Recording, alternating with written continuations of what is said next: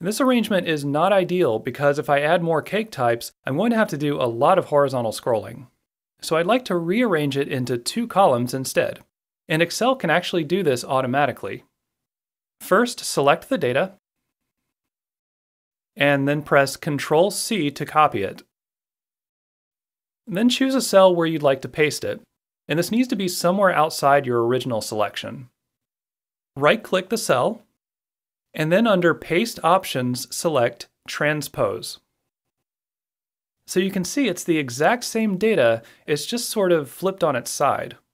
And it even kept the formatting. We don't need the original data, so we can just select these rows and right-click to delete them.